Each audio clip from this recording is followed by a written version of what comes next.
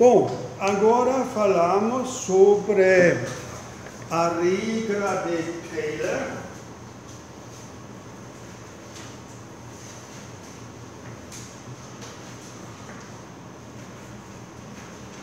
Que é uma regra para a taxa de juros. E agora, que tipo de taxa de juros? Né? Você sabe, temos a taxa de juros no mercado, temos a longo prazo, temos a curto prazo. Para a regra de Taylor é a taxa de juros P para política, a policy rate em inglês, policy rate. Taxa de juros da política no Brasil e o Selic. A taxa de juros que o Banco Central pode fixar, pode determinar. Não? Isto é o IP. A pergunta é agora, que valor vamos escolher para esta taxa de juros, seja no Brasil ou Sergipe, né, que se decide, né, para obter certas metas, as metas de emprego, o desemprego, a taxa natural e a meta de inflação. Ok, agora temos I estrela, e I estrela tem o seguinte: isto é a taxa de juros real, natural, plus I estrela, plus a meta da inflação.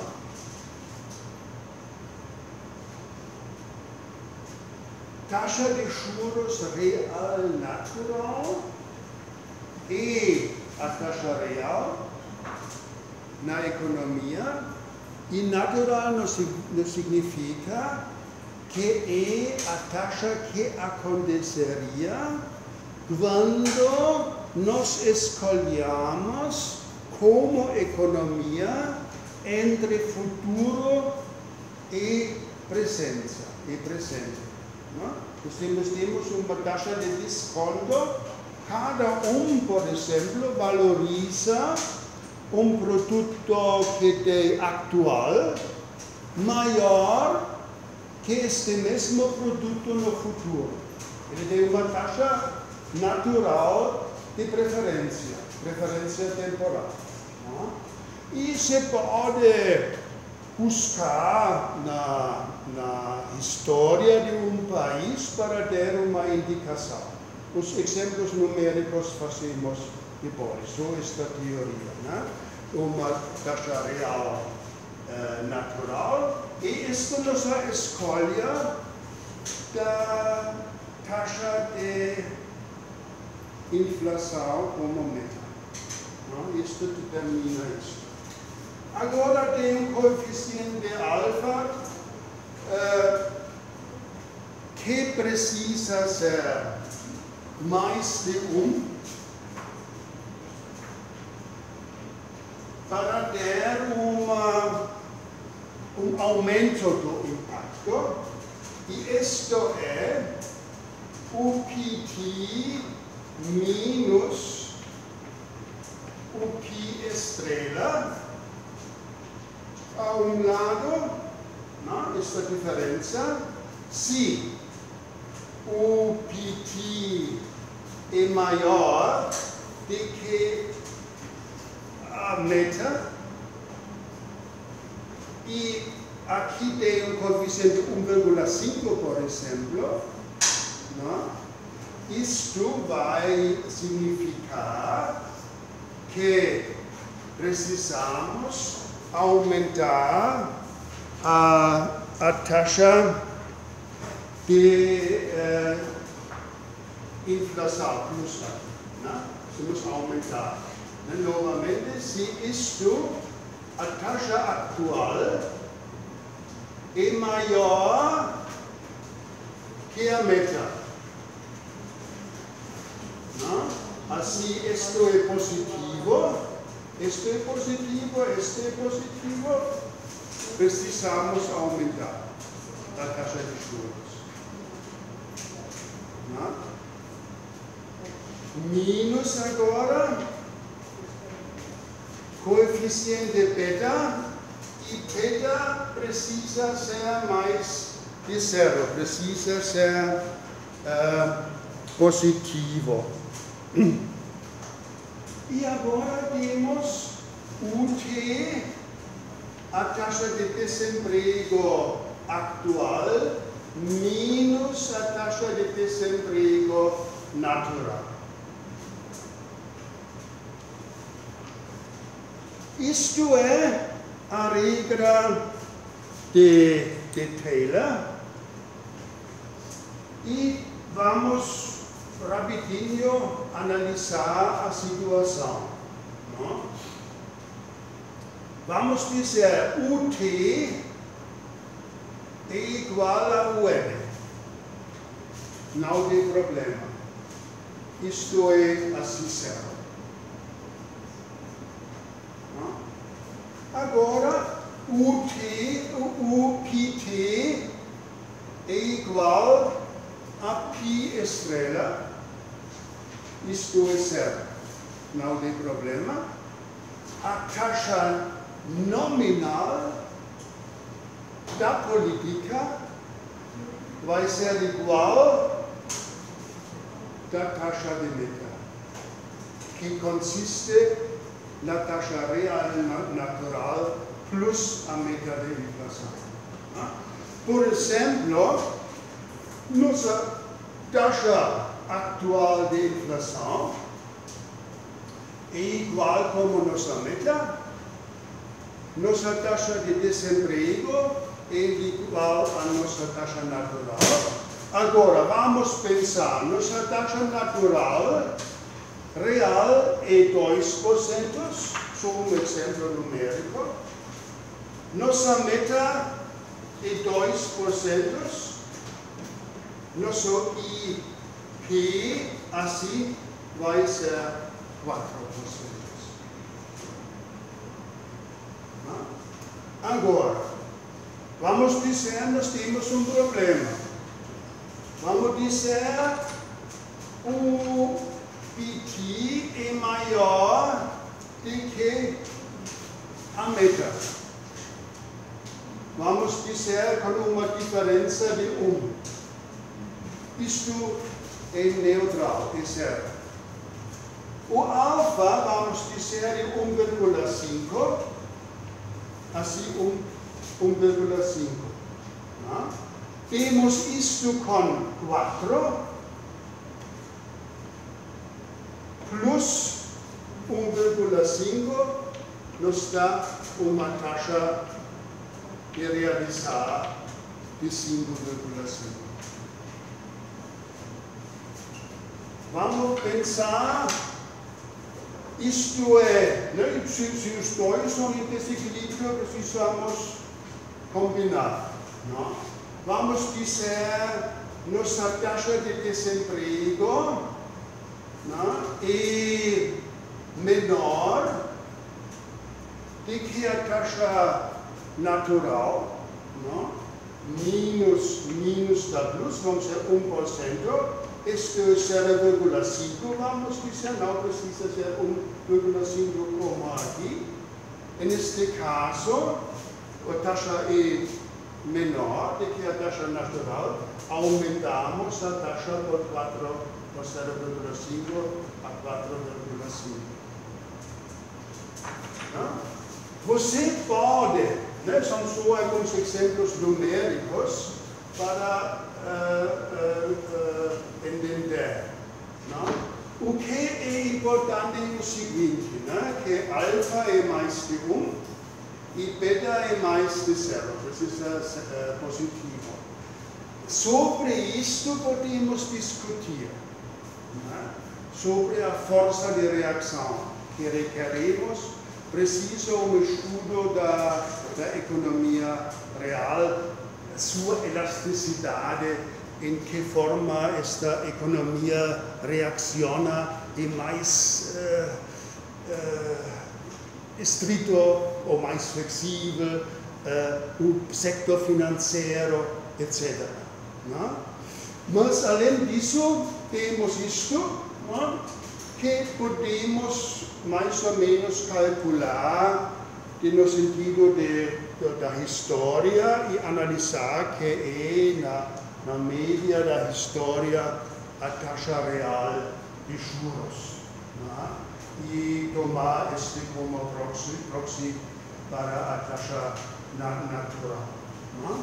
Sobre isto temos uma certa flexibilidade também, como já falamos, né?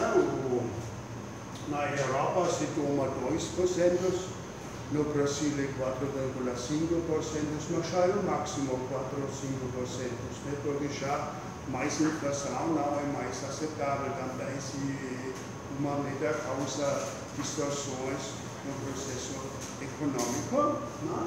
E depois temos estas variações aqui, né? E se ao revés, né? Se nosso PT é menor do que a meta, né? Precisamos reduzir a taxa de juros.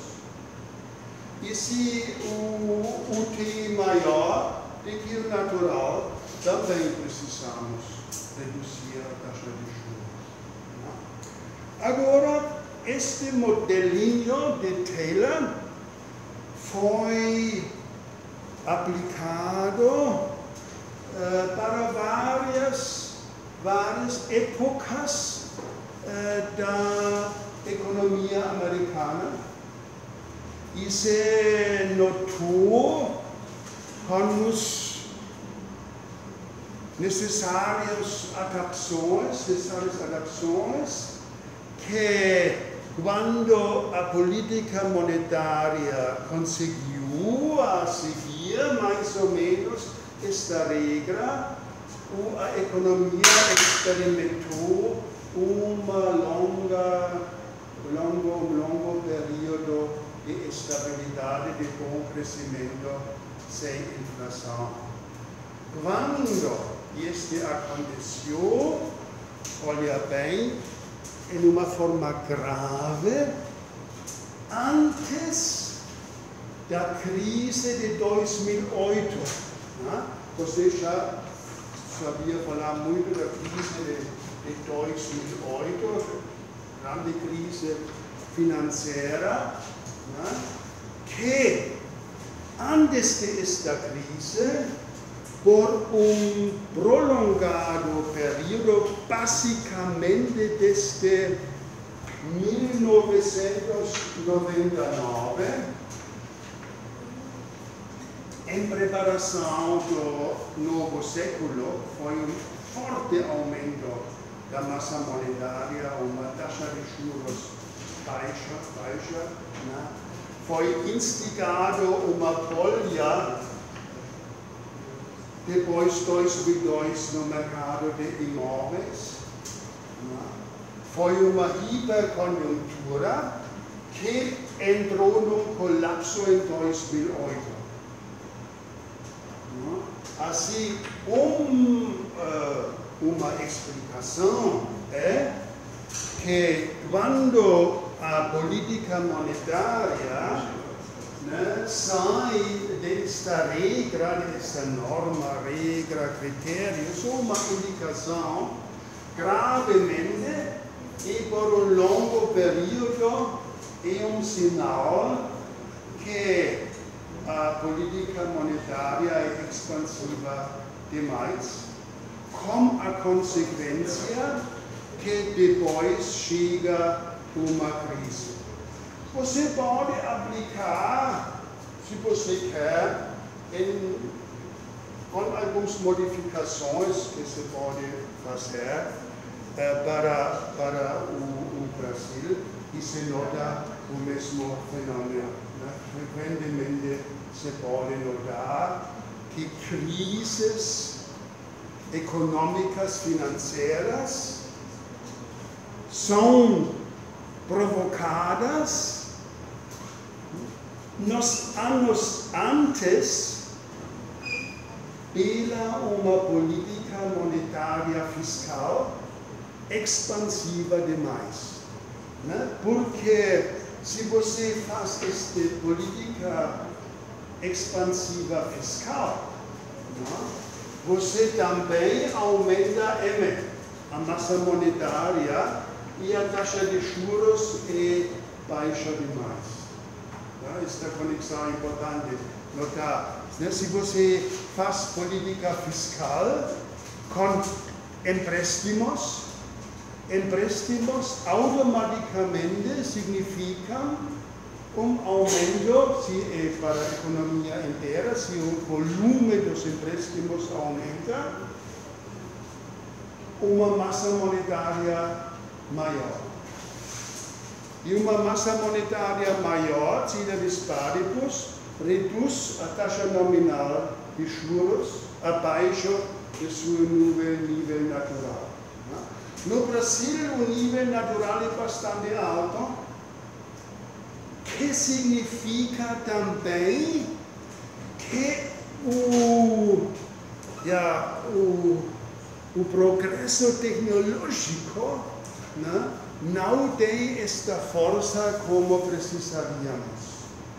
Se você tem uma economia com alta flexibilidade do estoque de capital, com alto nível de capital humano e físico, e com forte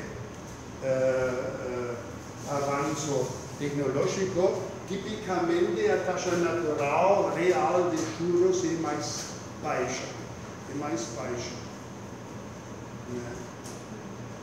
Em outras palavras, tem muita liquidez que sobra, sem ser inflacionária.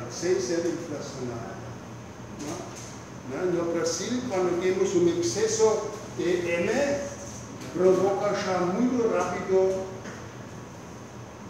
inflação, porque o aparelho de produção não é muito flexível. Entende assim? Quando você tem um aparelho de produção muito flexível, você faz um impulso, este não se traduz imediatamente em inflação. Mas se esta economia é muito rígida, inflexível, mercado de trabalho muito inflexível, difícil de expandir ou reduzir emprego, rapidinho tem um impacto inflacionário. Também grande avanço, claramente não tomar este totalmente como ponto rígido, é um modelo. Modelo ajuda a estruturar um problema. E a vantagem é que temos em uma forma lógica vários aspectos da economia que precisamos refletir. Taxa atual de inflação, taxa de inflação de meta, taxa natural real, meta da inflação, taxa de desemprego atual, taxa natural de desemprego e a política de taxa de juros. Muitas coisas dentro que dão uma orientação e se pode também aplicar e olhar como critério e ver se estamos quase expansivo ou restritivo demais na política monetária em relação aos juros, taxa de juros, do policy rate, que é o Federal Reserve Rate nos Estados Unidos e o Selic no caso do Brasil.